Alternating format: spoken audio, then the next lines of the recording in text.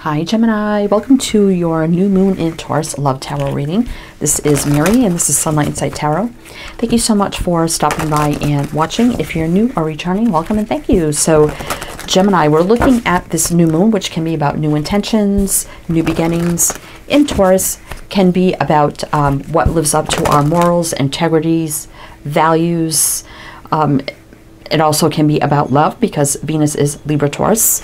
So we'll see, and it can be about the real things as well. So we'll see how this plays into your love reading. And I'm not an astrologist. I'm just here to read the energy.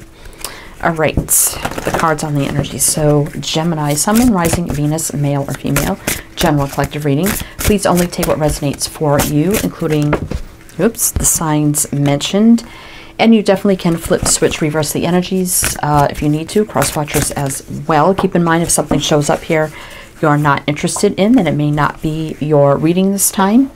Don't twist it to fit it. That's what I always say. So welcome in Gemini. I hope you're all doing well, staying safe and healthy at this time. And happy early birthday. I know your birthday is in about 6 days.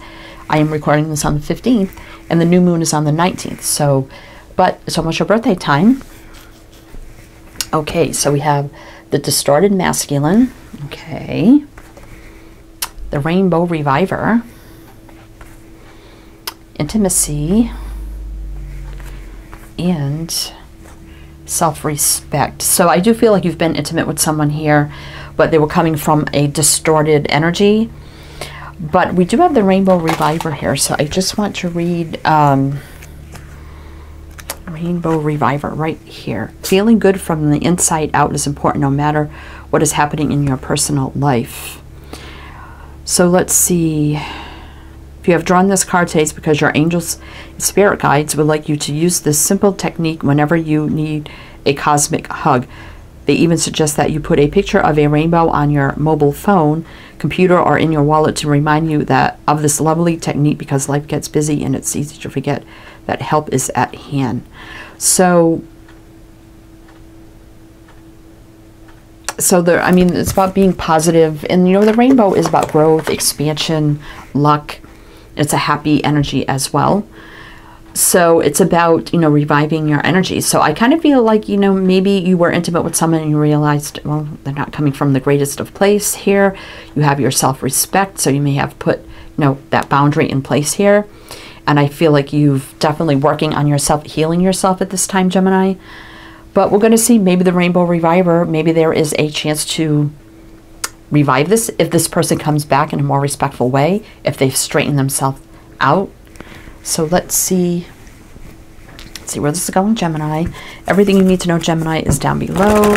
Your playlist is down there along with the list of 8 love readings I do here. If you are new, you can check out that list, see what you like. And if you like generals, check out my other channels listed below as well, 2 generals per sign per month. All right, Gemini. So let's see, what does this all mean for you, Gemini? What's going on with this? Or it could be that maybe, you know, this person's coming back with more, not only self-respect for themselves, but for you, and it could be being intimate on a whole new level as well. Let's see, what is going on here? 5 of Cups in reverse. The 8 of Cups. The 4 of Coins. The 9 of Cups reversed. And the World reversed. So there's definitely something here about something not being over between the two of you. Because we do have the World in reverse. And if it's also, if they were been at a distance, it could be about them coming back. Because we have the 8 of Cups about leaving. World could be in reverse, them coming back, maybe, perhaps. But, I mean, the 5 of Cups in reverse is really not sulking around and not feeling sadness, loss, or regret. 4 of Coins definitely can be about holding it back, you know, resisting. 9 of Cups reverse definitely is not a happy energy either, or somebody could be very overindulgent at this time. Let's just see what's on the bottom of the deck here. 2 of Wands, Knight of Swords, 7 of Pentacles. Definitely a slow-moving energy here. I definitely feel like Gemini, this Knight of Swords could be you. There's definitely a sense here of, yeah, a lot of confusion, illusion here with the 7 of Cups. This is very confusing because I feel like it's all over the place. Somebody walked away, but yet they're not regretting it. Definitely somebody was holding back, but yet they're not happy either. Yet feeling like something here is not over between the two of you, whether it's you, it's them. So if this is the distorted masculine, I could see why, because they're like, well, I walked away, but I'm not really regretting it. I'm holding back, but yet I'm not happy either. I'm like, because the Five of Cups in reverse upright would be sadness, loss, regret. And it kind of gives me the Nine of Cups in reverse, gives me that energy as well. So I feel like this person's all over the place, but let's see. We have Leo, Aquarius, Taurus, Scorpio. All right. Oh, yeah, I feel like this person's a mess. But let's see. Let's see what else we need to know about this for you, Gemini. What else do we need? And, you know, you could be in this energy too, like a mess because of this whole situation. So let's see, Gemini, what else do we need to know? What else do we need to know for Gemini's situation here? Emperor. Well, there is the masculine, but they're upright. Six of Wands, success, victory. Six of Cups, that is the return. The Fool with a clean slate. Leap of faith. Fresh new energy here. Knight of Coins in reverse. This could be like out of the blue. This person returns in a whole new energy. Because we're going from distorted to now the masculine's upright with the Six of Wands. Six of Cups is the return. The Fool, no baggage. Energetic reset, clean slate. Knight of Coins in reverse is like the Knight of Swords upright. Very quick, out of the blue. So it could be that this person, oh, my chair is gonna, sorry. Anyway, it could be this person, you know, was at a distance, walked away, whatever they needed to do. But now it's like they know exactly who they are and what they want. You could possibly, this could be the revival of being intimate on a whole new level here, where there's more respect involved now. Now, a lot of you are probably saying, no, I don't want that. It's probably not your reading. But, I mean, I can't deny the energy here. I mean, the Emperor in their power, successful. Six of Cups, a return. What a clean slate. I mean, I don't know how else to read that. So, and they could be realizing that they were acting foolish in the past as well. There could be children involved. Could be past life connection as well. King of Coins reverse in the Queen of Swords. I definitely feel like that could be you, Gemini, like telling this King of Coins, who could have been non-committal all over the place, just telling it like it is, like, hey, I love you, and if you want my love, look at all the love I have to give, you got to come back correct. Could be a newer connection, maybe for some, which maybe kind of sparked some kind of fear in them with the moon here, because then we have the sun, which is total illumination, happiness, joy, enlightenment, healing, love and abundance. Ace of Swords reverse. So yeah, they needed to go clear up their energy here. That is for sure. For sure, yeah. So you could have went no contact on them, High Priestess. Here, Page of Wands. If they come, they got to come correct. Wow. Okay, so let's see. We have Taurus, Aquarius, Aries. All right, Gemini. So let's see what else we need to know here. So is this them? I want to get double clarification for you. Is this coming back? Them coming back in their power, clean slate, ready to live up to the connection? They know what they want now. So what's going on here? If it's not them, then somebody else is coming back here that knows what they want. But let's see.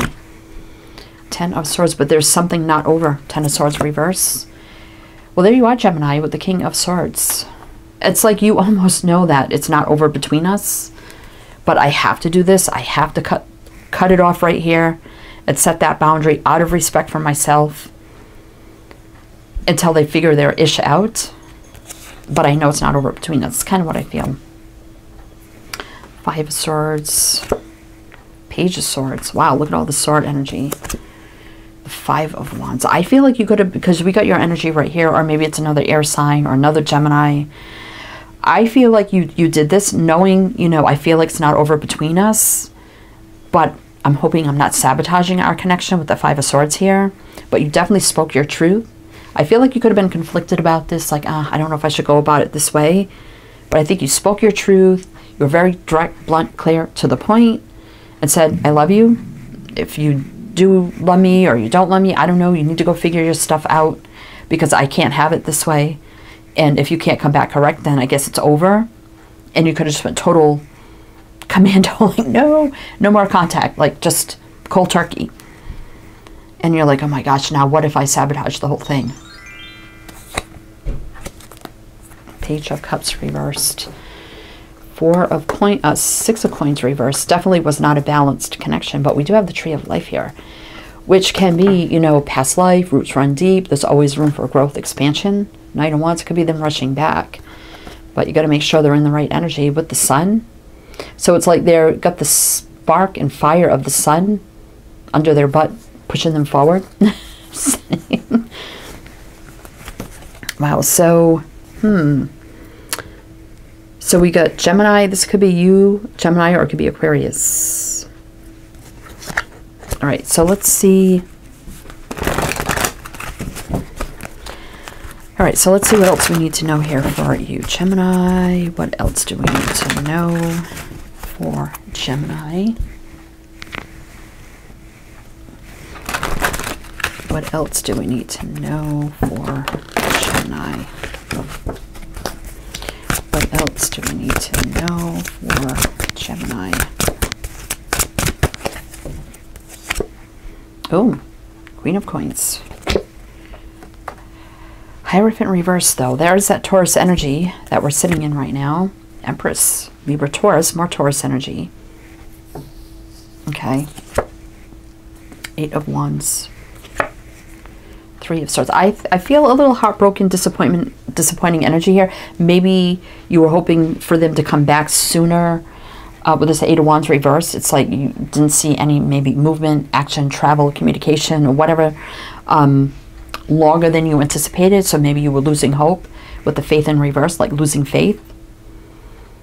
But I mean, the Queen of Pentacles is very, you know, male or female, it don't matter. Stable, grounded, committed kind of energy, trustworthy kind of energy. So I think you were very, like, you were coming from a good place. I'm not saying that they weren't, but they were just messed up. So you kind of like gave them the truth. Maybe no one's ever done that before. Maybe you just gave them the truth. And now you're worried, oh my gosh, maybe I ruined this whole thing. I just heard that if they come back and now you get back together, you're going to be intimate in a whole new level. I feel like they're going to really respect you for doing that. Because we have the Empress here.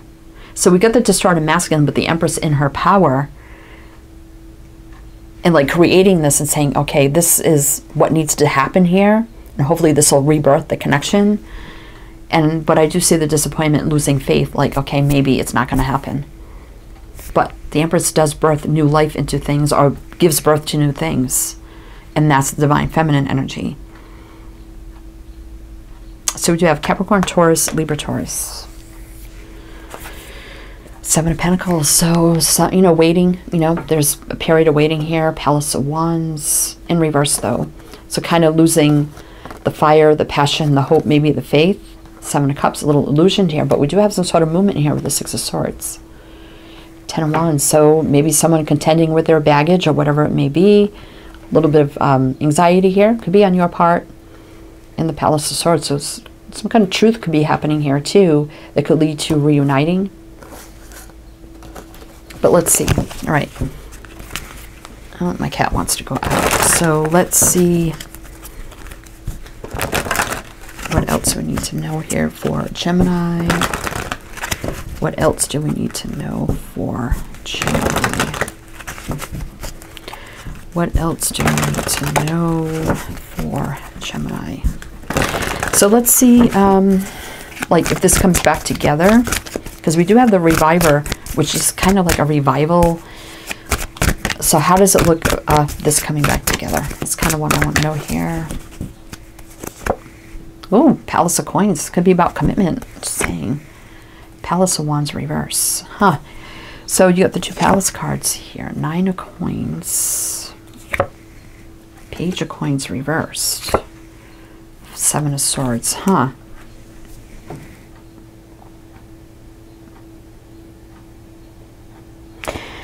So, wow, this is Moon. All right, let's get a little more clarification here because this is, but we do have here Capricorn showing up.